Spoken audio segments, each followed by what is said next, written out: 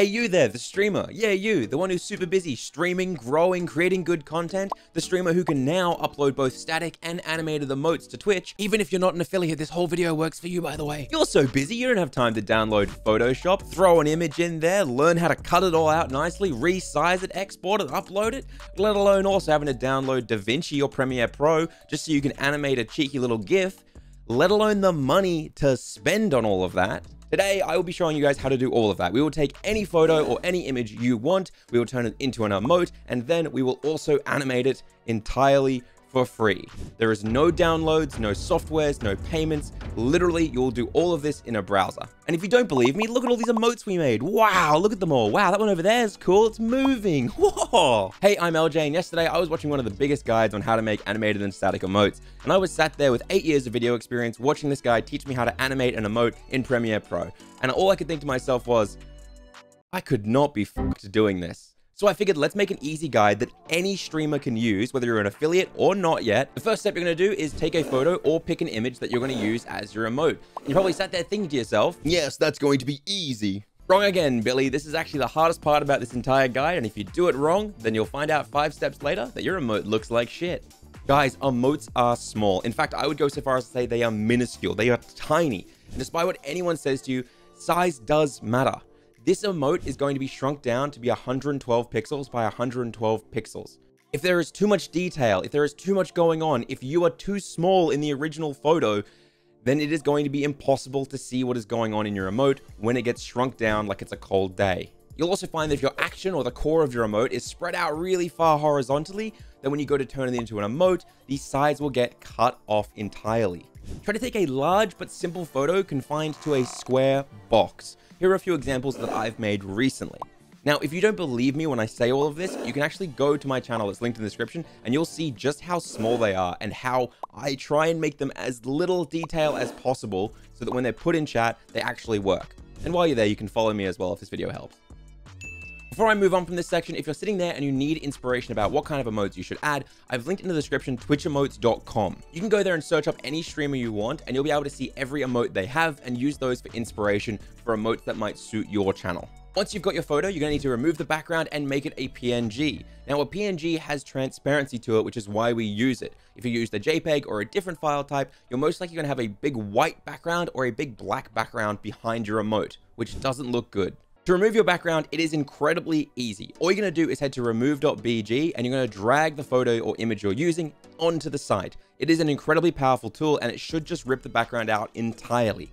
But if it makes a few mistakes, all you have to do is go to the brushes and edit them out like an eraser tool. How simple is that? So you just click download and it might tell you to use a credit.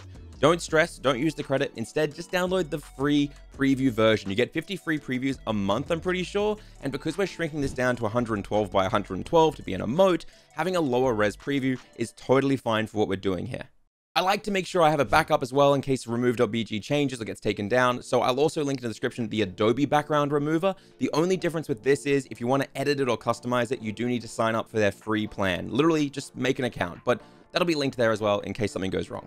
Now that your image doesn't have a background, we need to make sure that it's square and we need to shrink it right on down to the 112 pixels. We're going to do this entirely for free in browser as well with another thing that's linked in the description called pickresizer.com. All you have to do is head there and upload the new image you've just created that doesn't have a background. The first thing you need to do is crop your image to be square. So select crop, and then as you drag the crop, hold shift to make sure it stays square.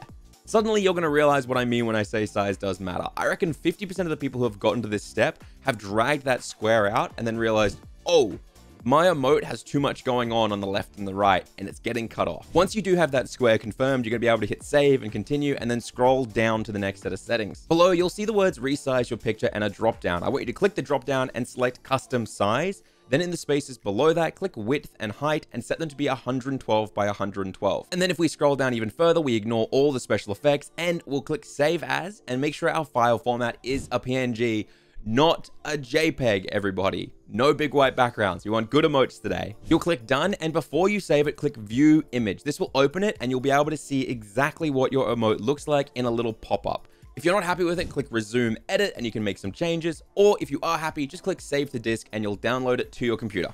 As I said, I will show you guys how to animate these emotes, but first I want to show you the uploading process for both affiliates and for non-affiliates. If you're not an affiliate, we'll be uploading these to Better Twitch TV. This is the most used Twitch extension across the entire platform. For Twitch affiliates, I want you to go to your channel and go to the top right and click Create a Dashboard. Go to your viewer rewards on the left and then click Emotes. And then over on the far right, you should see your emote library and the words Upload Emote. Click this and then select Standard Emote, drag your emote up into the box, and Twitch will automatically resize it to all the different sizes it needs.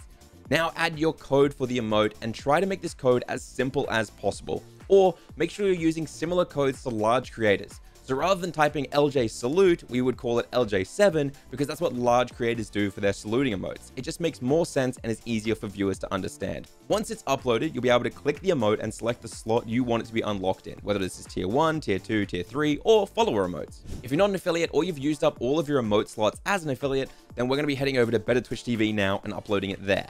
You'll head to the Better Twitch TV website, which is linked in the description. You'll log in with your Twitch, and then you'll also install the Better Twitch TV extension into your browser. The extension is completely safe in my experience. Tens of thousands, if not hundreds of thousands of streamers and viewers use it every single day on Twitch. And if you don't trust it, just don't use it. You don't need to if you don't want to. I'm just trying to give you a cool tool. Don't complain. You're going to head to your dashboard and you're going to click Upload Emote. Put your emote code in and upload your new emote. It might take a few days to approve, or it might have been auto-approved. Either way, once it is approved, then you're done. Anyone who uses Better Twitch TV will be able to see that emote inside your channel. Okay, now for the fun part, let's animate these emotes.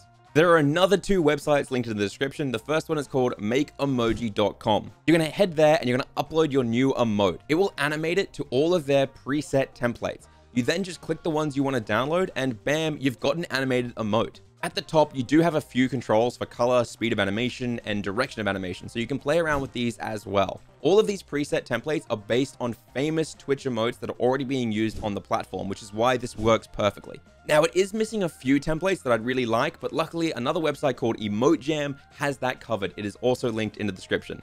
It is exactly the same concept. You upload your emote, they'll then generate out all the template versions. You click through the little drop down, and if you like how it looks, you render it out and download it. This one does have a small caveat though, in the sense that the green background is not going to be in the final image. Essentially what they're doing is they're creating a green screen, and then when you render, they're removing the green screen. This does mean that if you upload an emote to this particular template generator and it has anything green in it, it'll also be removed when the green screen is removed. It's really funny because I've actually made animated emotes using Premiere Pro and all those other things, and most of the time, people just prefer these preset template versions because they're so similar to all the other ones they use in other channels. I've made dancing emotes, rave emotes, Thanos snap emotes, and so many other things that people just love.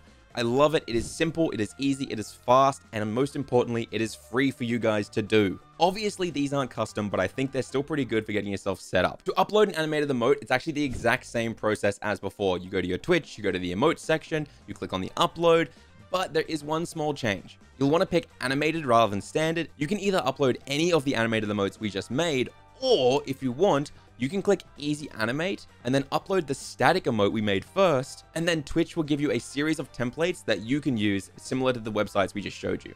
As a non-affiliate or someone like me who's used up all the animated slots, you just head to Better Twitch TV and upload it the exact same as before. If you want to learn more about being a content creator, then YouTube thinks clicking this end screen is the right step for you, or if you want, you can support the channel by becoming a member down below. You don't get much for it, but it just means we have less sponsored ad reads on the channel because you guys are supporting directly. I'll see you next week. Bye-bye.